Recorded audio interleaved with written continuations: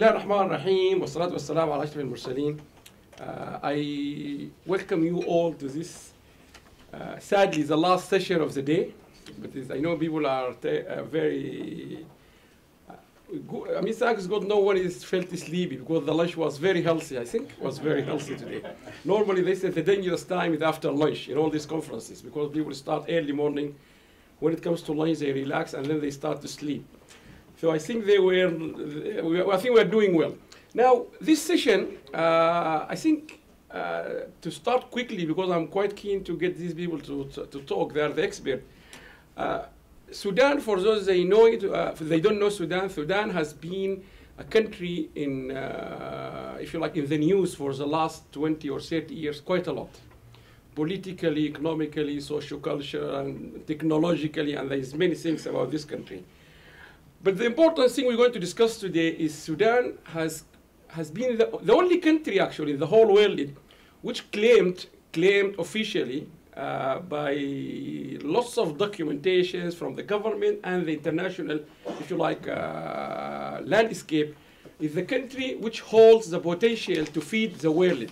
And I'm not exaggerating because these people here, they call it not only to feed Africa and the Middle East, but the whole world. This has been a claim, and I brought this from, this is an official document. It actually is, I have to get lots of lighters to get it. You can see it here. It's from the University of Sussex. And I'm not here promoting my university, but the science technology policy, which have this document, the government of Sudan, they don't have this document. And I can assure you they don't have it, but we have it. This document, sorry? Published by who, this document? I am coming to that. Just hold your breath. Now, the science technology policy is #1 think tank in the country. So I'm promoting my school because it is a leading science and technology policy in the country. And they have a big library. And I would like to mention here in 2012 or 13, when ISBRU moved from one building to a new building, they have given up, donated their library. And the dean at that time asked us all in the staff, in the whole school, give us, because most of it became online, and they said, ask us for nomination, where do we send it to? What would be the best thing to do with that library? And everyone proposed his or her suggestion what to do with the library. I proposed to take it to Sudan. And on Wednesday, I think 3 o'clock, I got the confirmation from the dean saying, Allam, you can send it to Sudan. But you have to send it by Friday, so I only got Thursday. But the good news is this library right now at the University of, half of it's been divided between University of Khartoum and Red Sea University in Port Sudan. And gratefully was, what's his name now, I mean, 2 people really, I would like to acknowledge them here. Professor Ahmed Hassan Al-Fahal, he was, I think, the Pro-Vice Chancellor at the University of Khartoum responsible for the library. He helped to facilitate to get that half part to University of Khartoum. Is available there, anyone can go. And this is the best library in innovation studies. It's available in Khartoum now. But the second part was at Red Sea State. At that time, the governor was Dr. Ela, who's currently the governor of the Central State. He massively helped to have it, half of it in Port Sudan. So the science and technology policy have been keeping lots of documents, and this is one of them. Now, what is this? What is the claim? Long time ago, 1970s, lots of reports claimed that Sudan has the potential, or had and has still, to feed the world. And in 1977, Sudan actually, as a government, declared formally in the World Food Forum that Sudan has the potential to do that. Like imagine now, you declare in a major international conference, we have the potential to feed the whole world. Then this document, which I'm referring to, is a series by the called Studies on Developing Nations, number 794, and is by the Institute of World Economics of the Hungarian Academy of Sciences in Budapest. And the Hungarian Academy is very respected one in economics. And this was published in 1977. So we're talking about 40 years. This document was published 40 years ago. It still exists, and you can see it is being typeset by the machine. And that document, the title of it, Will Sudan be an agricultural power? Because when Sudan raised the claim that Sudan can feed the world, those people studied that economic. This is an economic analysis. It's a serious work done by a completely independent body, which is the Hungarian Institute of Economics Analysis. And the question they asked, هل ممكن أن يكون السودان غوة زراعية? And what they did, they said, let's analyze the claims that Sudan can actually feed the world. Because imagine you are an economist and suddenly you hear about a country which could solve the food problem in the whole world. So what you hear in the news, whether you are Sudanese or non-Sudanese, is a true fact, or is a fact, is a true story about Sudan. And for those who studied agriculture or natural resources, it's simply to justify, because we got the River Nile which crosses the country, so we don't have a problem with water, and the soil of Sudan is very fertile. And most of the reports from the Food and Agriculture Organization of the United Nations confirm that. Not only Sudan, but many countries like Sudan, they got lots of thousands of acres still not being touched. Plus, the Sudanese soil is fertile. It's not a soil like Saudi Arabia or UAE or the Gulf, which has some salination and so on. It needs what we call it soil desalination and so on. No, it's a soil which you can grow straight on it. That's number two. So if you have the land massively and you have the water, there is no reason you cannot grow massively. So that's a fact. And then people start to study this. I will tell you what they have said 40 years ago later. But what we try to do, if we look now at the situation of Sudan 40 years from there, now, a couple of things. Some claims by political commentators and in the news and by international bodies, there's so many millions, not thousands, in Sudan are actually struggling with finding food. So a country which has the potential to feed Africa, Middle East, and in this report, the whole world.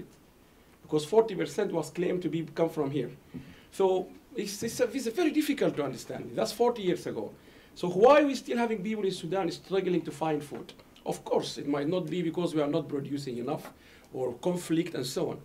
But as you may also follow the news, there are lots of examples being cited in the media, particularly in the Middle East, like a Rajhi project, which is a Saudi Arabian investment in agriculture in Sudan. And most important example is the United Arab Emirates example about how the projects implemented in Sudan considered or reached that point to be considered as food security for United Arab Emirates. And the word food security, countries cannot say it like this unless they know this will be a food security. And by the way, many people, they don't realize that. The critical factors in the major global challenges, one of them is food. And you can see it here in Tesco, you go to Saudi Arabia, the most expensive thing is food. If you can produce food, you have most of the problems solved. Food, you can produce it. And if you look to Saudi Arabia, UAE, Bahrain, all these countries, they cannot produce food because the land is not fertile. In Europe, most Europe, we cannot produce many of the products because of the climate and so on. So the idea is why Sudan is not even feeding its own people, according to lots of reports. But what we're going to do here, we have 5 or 6 experts, plus we have one online, which is, I think, I'm going to introduce them one by one, but we're going to ask them to contribute to this debate in different angles. We have people on the Facebook, people from all over the world following us. If you have any question, please try to write it as we speak, so we can actually engage in this debate. Sorry? Using the hashtag Together the World is Better. Yes, using the hashtag Together the World is Better. And I tell you why we selected this topic, because if Sudan can feed Africa and the Middle East, or the Arab countries as we suggested here, I think that's not only the world is better, but actually the whole problem is solved. Imagine you have countries are struggling to get food now. One part of the problem between now Qatar and Saudi Arabia, it involves importation of food from Iran and so on. You all follow that, because Iran can produce and so on. And so this is what we're going to do here. I have the pleasure really having these distinguished people. I am going to start one by one. I will start by Professor Hammad Bagadi. Professor Hammad Bagadi is a distinguished professor. He got his PhD from Edinburgh University. Until he left Sudan, he was the dean of the Faculty of Veterinary Science. And at that time, to be a dean, you really have to be a dean. It's serious. It's at that time, really, you have to be a distinguished professor, distinguished experience. And plus, he was well respected among his peers within the veterinary medicine and so on. And he's going to talk to us about animal health and production in the Sudan. For the production, because animal or the livestock, like we're going to discuss, is part of that food security one. So I will ask him to start, but Most importantly, Professor Bagadi also has been a senior and a lead consultant for IFAD. IFAD is the International Fund for Agricultural Development in Italy, which is a fund which look after all this funding relating to agriculture. So he has been in the forefront in advising major international organizations, plus in the academia, and we have the pleasure of having him. He's retired now, but he's healthy, he's still young. So I'm sure he's going to give us a good perspective to start with. So can you tell us about the animal health and production, because that's part of the story. Bismillah ar-Rahman ar-Rahim. Thank you, Mr. Chairman. Really, it is an honor for me to participate in this panel, and it is a pleasure to be among eminent specialists to discuss matter important to our country. Yes, Sudan is well known to be a rich agricultural land, both plants and animals. And the FAO has long warned about the incoming international shortage of food. And Sudan has been named as one of the areas which can contribute on this shortage. However, for Sudan to keep up to be food basket for Africa, food basket for the Arab world, there are certain requirements to improve its animal production, both agriculture and plants. I am going to this end, I am going to concentrate on the animal side because this is my specialty. I leave the agriculture for other people to discuss. There are certain requirements and prerequisites for the Sudan. If you want to keep up to be a food basket, have to follow certain criteria or requirements to fulfill this goal. I'm going to skip the number of animals because it's not important for you. It is 107 million sheep, goats, and cattle. This is not important. I'm going directly to what are the requirements for the Sudan to keep us as a food basket for. So, Professor, these are the factors. If the government consider them seriously, yes, we could justify this claim. Exactly. Okay, fine. The first requirement is the land ownership in the Sudan. As you know, there is no law up to now to regulate agriculture and pasture in the Sudan. And this will lead to conflict always, and therefore is a good example. The effect of this will lead to animal diseases, disruption, lead to migration of animals to different places, and loss of grassland, and so on. So the first thing is to get this land ownership law so that you can keep your animals in those areas.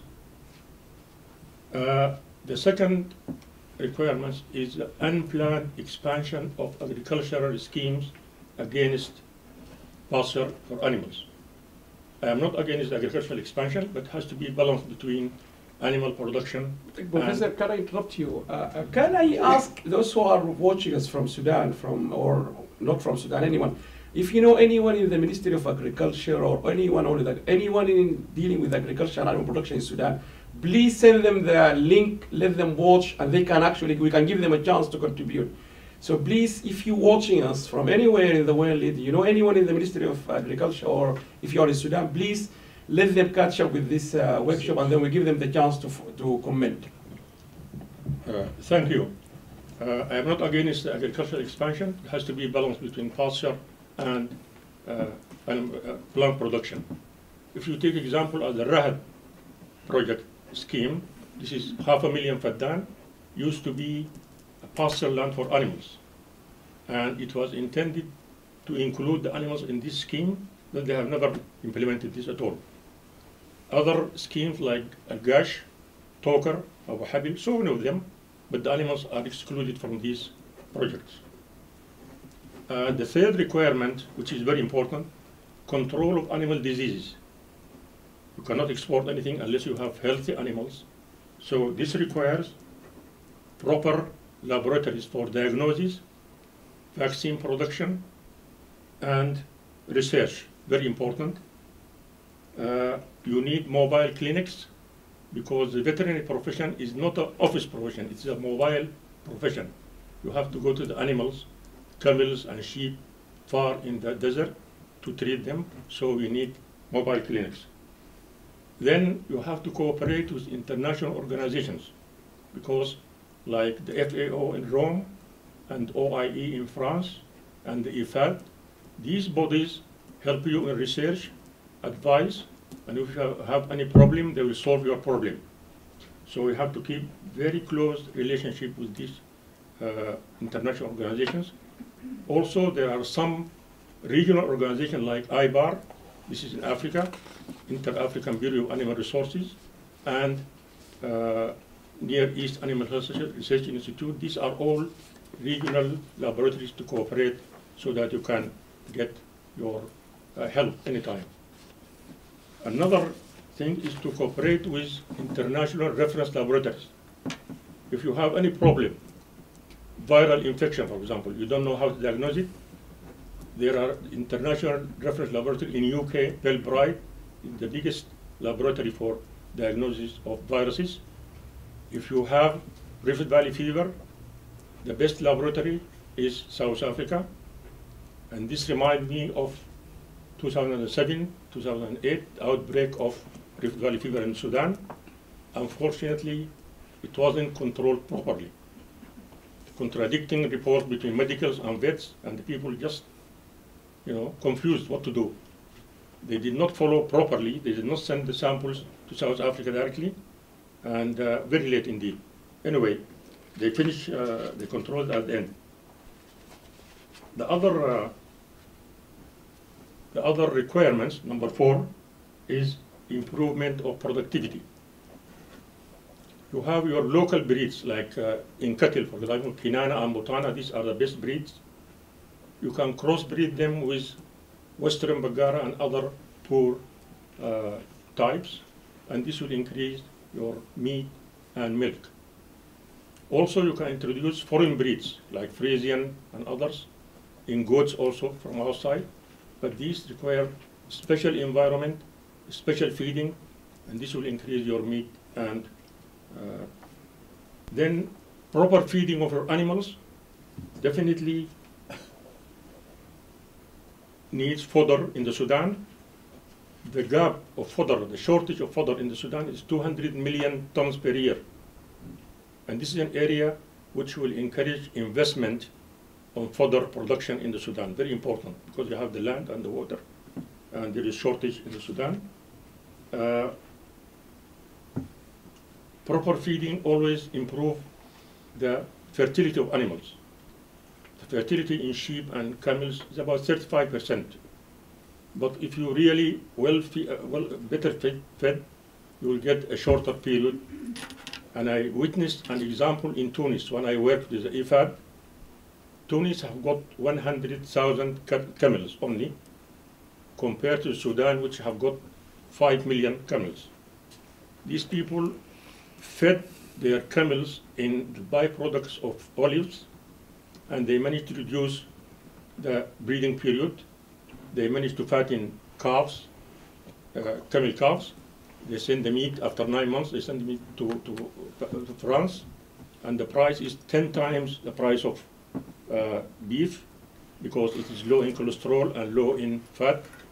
They also exported pasteurized milk. So this is Tunis, with 100,000 camels only. So if we improve our feeding, better feeding of animals, you can increase the fertility. Another requirement, if the Sudan decide to export live animals, meat instead of live animals, is we need what we call disease-free zone. And the disease-free zone was suggested in the 70s. It is an area demarcated by natural barriers. It was suggested that in the Kassala province and Port Sudan province, you have the Red Hills to the right, Adbara River to the left, down to Kassala and Qatar. This is triangle. All the animals entering this triangle supposed to be fully vaccinated, free of disease, good fodder, and then you can construct slaughterhouses in that triangle, and you can export the meat directly outside. But has not been implemented up to now. From the 70s? From the 70s.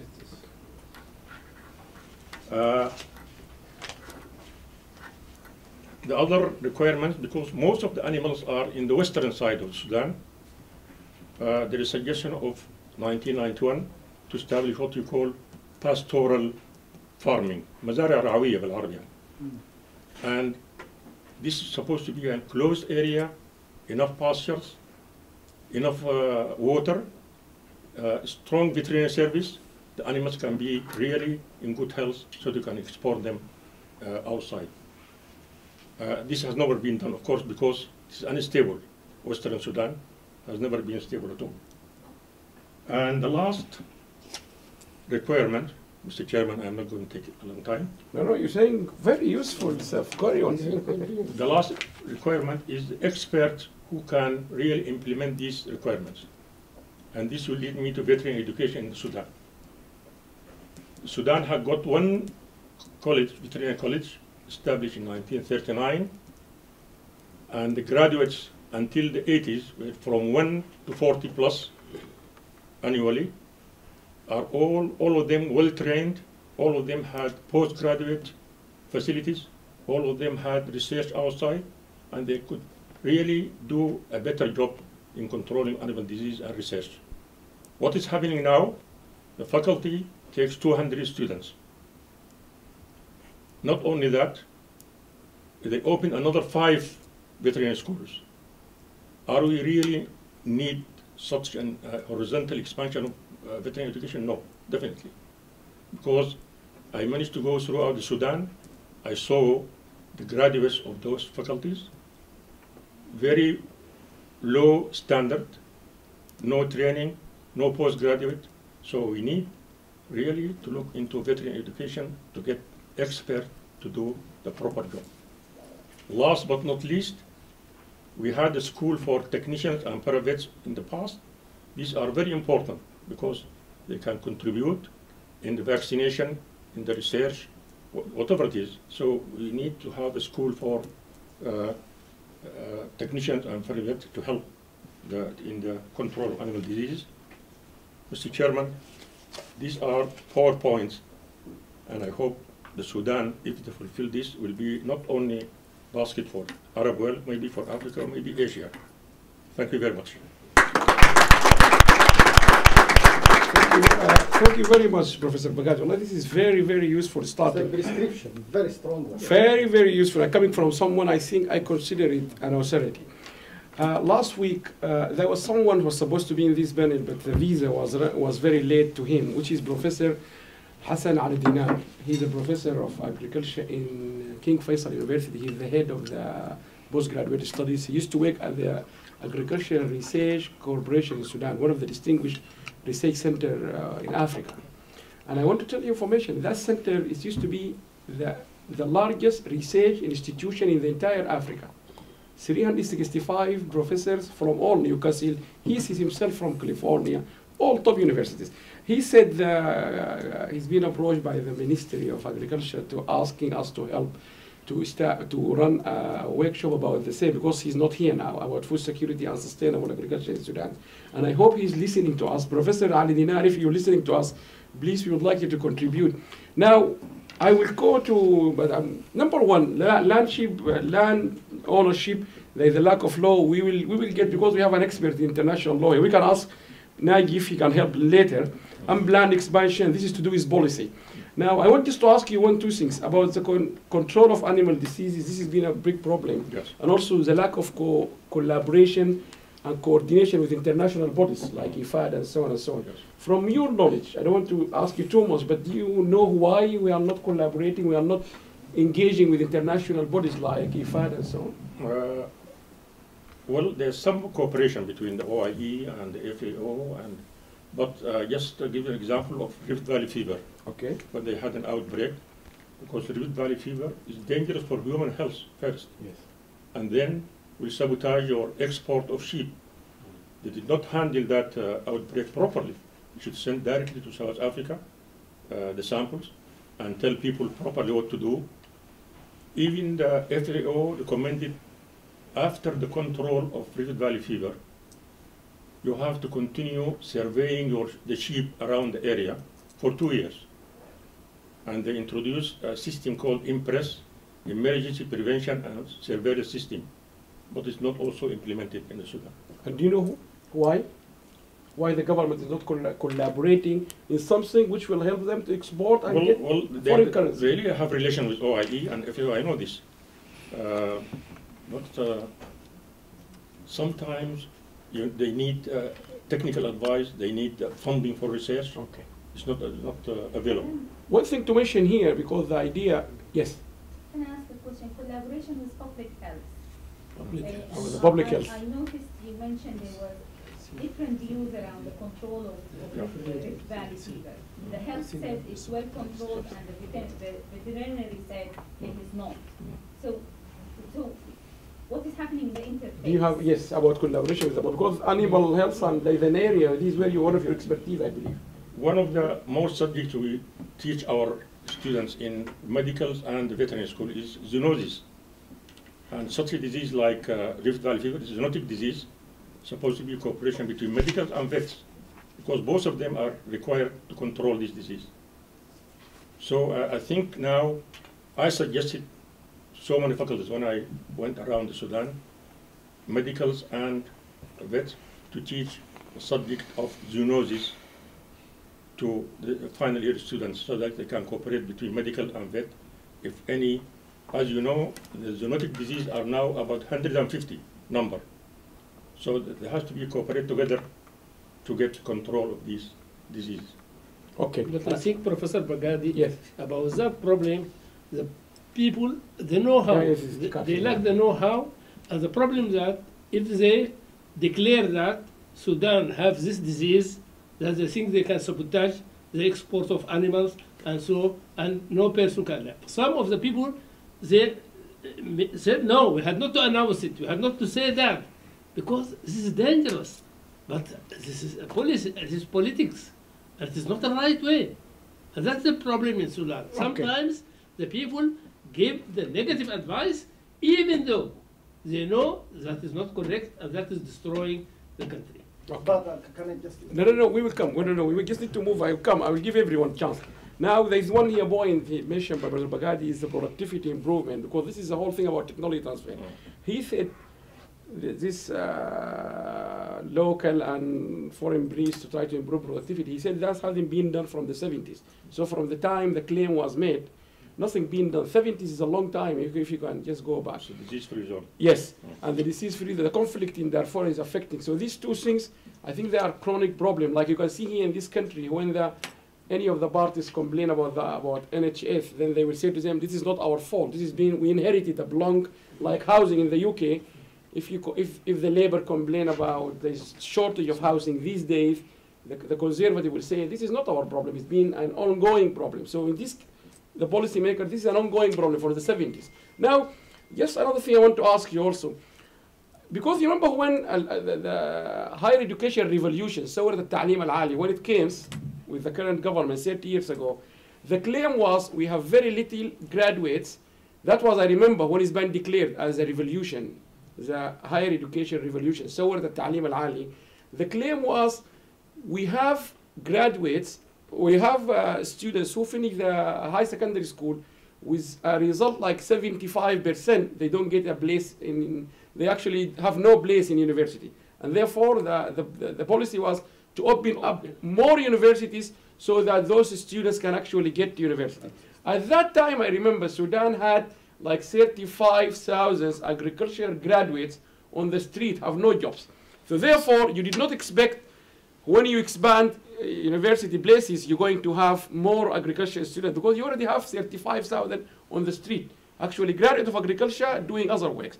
When this country, the UK, Tony Blair realized we have a shortage of British doctors in our hospitals, Tony Blair, I remember, was at the university, he said what is the solution? He said in 5 years' time, we need to have enough number of doctors. And universities advised him, so government get a good advice, not like in Sudan. They said to him, in order to have 1,500 doctors by this year, whatever, 2009, whatever, you should start expanding the number of medical schools. And at that time, I remember any university which expand the number of students doing medical school. They did not expand anything, but they expanded the medical school. In this country, medical school is statistic. You can get a sponsorship but if you are a British or you are a citizen here.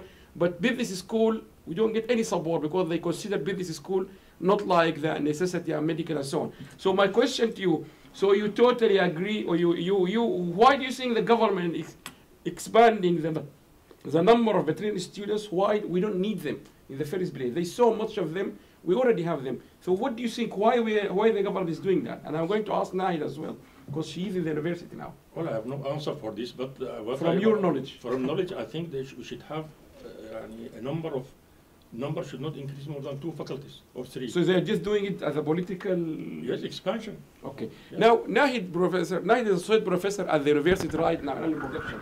We'll come to your part, but for this particular point, you are at the university and in the faculty of animal production.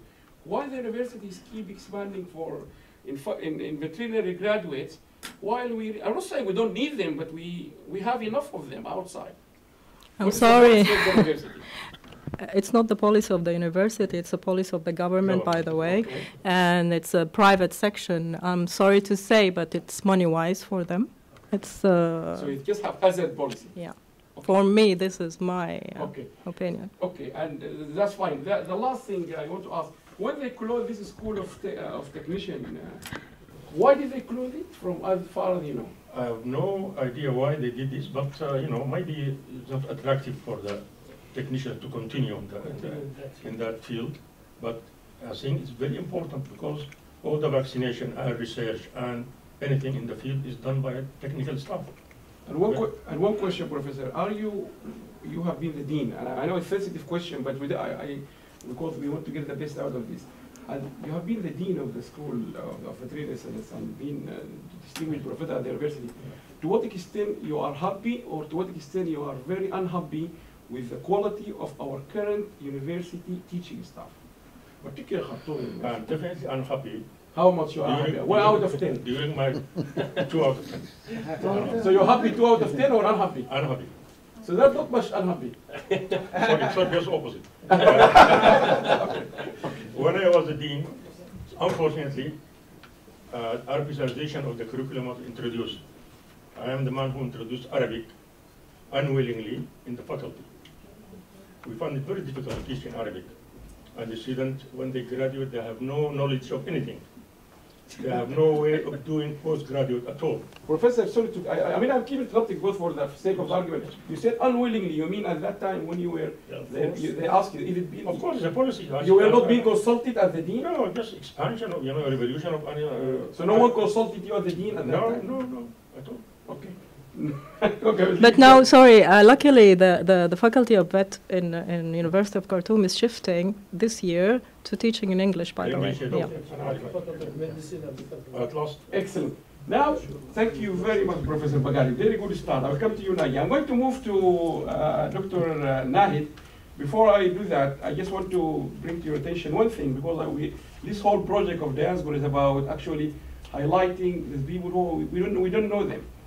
In one of the leading animal research centers in this country, which is the one near Bristol, those from Bristol they know, it's called the Animal Research Institute, I think, the animal... This is the leading research center in this country for animal research. And at some point, all the biological defense research, about when that issues, when Saddam Hussein and so on, after that, people start to be very careful about biological weapons and so on. Part of the research is being done there. So the leading, if you go there, you have to get permission to go through security and so on. One of the leading research centers in the world, but definitely the best, the highest in this country. One of our graduates from one of Professor Bagadi's students, Dr. Abu Bakr Al-Midian, I hope he's watching us, he's in Nottingham. He's a graduate he did his PhD there, and he's one of the leading distinguished scientists from that institute, and he's currently at Nottingham University. So it's worth mentioning that even in this leading institution in this country, very sensitive institute, we have a leading scientist there called Dr. Abu Bakr Al-Midian, one of your graduates, I guess.